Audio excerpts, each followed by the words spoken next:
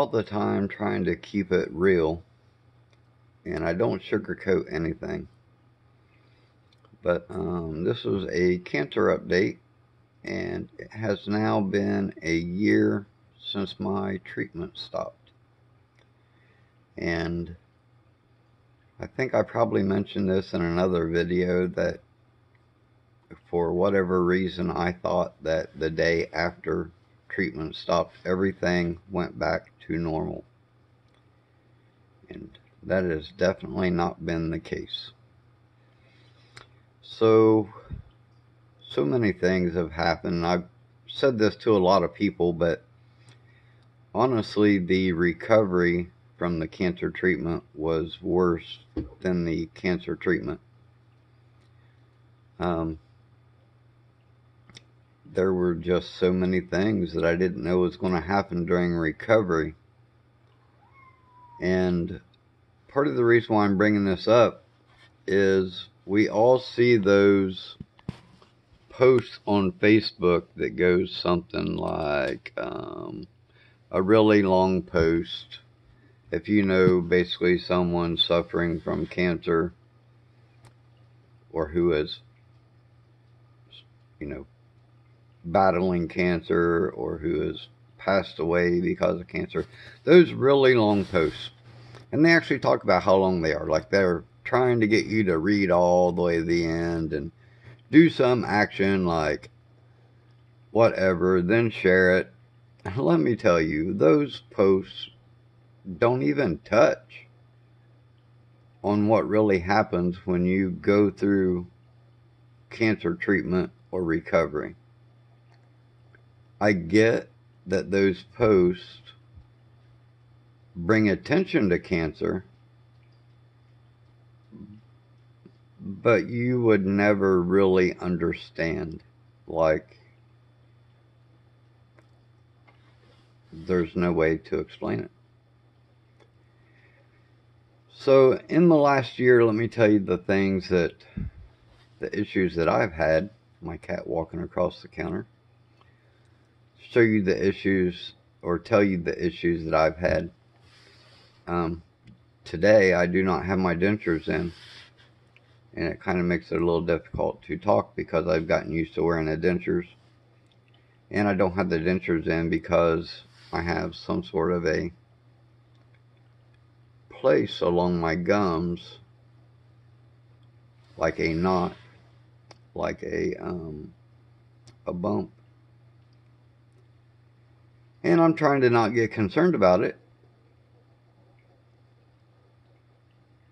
because there have been a few places inside my mouth post-cancer treatment that makes you think, oh my God, the cancer's coming back.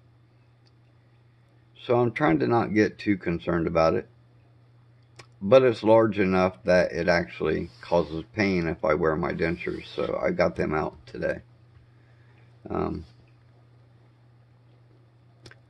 Another thing, I've been constantly fighting with my thyroid. And matter of fact, you can see that I have on a toboggan and a hoodie. And it's 74 degrees in my house. I have on a full merino wool base layer, wool socks, tennis shoes, the heaviest fleece sweatpants that I own, a t-shirt, a hoodie, a toboggan, and a duck down coat, and I'm freezing to death. And you would say, oh, you should just turn the heat up. But it don't work. I am the same level of freezing to death, whether it's 50 degrees in here or 60 degrees or 70 or 80. I think once it was even up to 82. And I still had on basically the same clothes. When I get off work, and if I go to watch TV or something, I literally have 3 blankets over me with these clothes. And one of the blankets is a wool blanket. I'll still be freezing. Now, all of that is mostly caused by the thyroid. Um, I don't know how many times they've raised the prescription and just can't get it under control or right.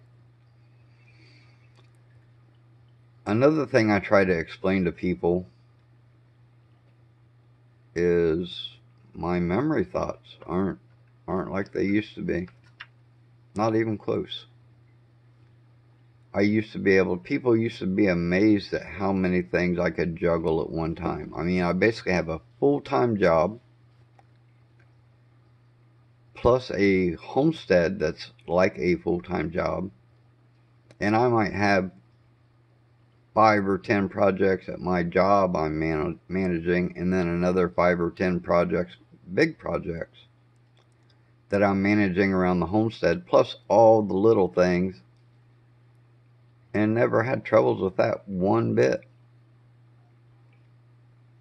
Now I have what I call here now, or fire projects. I can manage exactly one thing, start to finish. If I get interrupted while doing that one thing, or I can't stay focused on that one thing because I got people talking to me on the side or asking me questions while I'm trying to focus, I may very well snap, because it's too much to think about. Like there's too much happening. And if you talk about like all the things I think of in my head, I've tried to explain it like you have 7 million thoughts and you can't focus on even one. Like you can't just grab one and focus on it. You have all this noise all the time and you have to sort through the noise. And then once you find what you want to focus on, you have to block out all the noise and focus on that one thing. Because if you get sidetracked for even a second, you'll totally forget what you were working on because there's so much other noise. And so that's definitely been an issue. Um, there's a constant worry that I know I'm not performing 100% me, regular me, pre-cancer. So also in the back of your mind is, you know, am I going to have a job tomorrow? Am I going to mess up? Am I underperforming and everybody knows it? You just, so many things go through your mind. And you try not to let that get you down because, if I lost my job, I wouldn't have insurance. All kinds of things change. And so again, I'm trying to be real about what I'm experiencing going through cancer recovery. And I'm doing this to prepare other people who are battling cancer now, what they are likely going to face post-cancer. And I also am kind of doing it for the people that know somebody either battling cancer or going through chemo and radiation recovery. Because that person that you once knew, they really are not the same person anymore. And I don't really know how to explain it. Like, I've tried to give examples here, but I just literally do not feel like I'm the same person. Like my soul is gone or something. It's I don't know.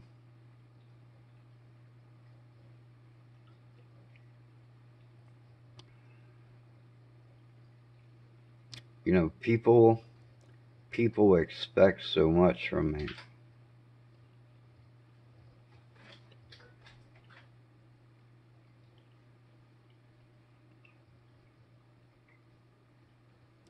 But they really don't understand the struggle.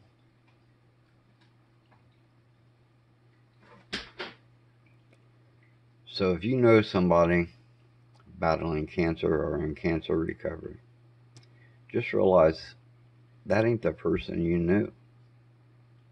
They're not going to act the same. They're not going to think the same. They're not going to feel the same. And the worst thing that you can do is to let them know that you know that they're not the same, because the person already knows they're not the same, and they're battling to try to find some kind of normalcy. So when you bring up things like, oh, you used to, well, I know I used to, and I can't right now. The best thing to do is to just let that person know that you care for them and that you're going to be there for them. That's it.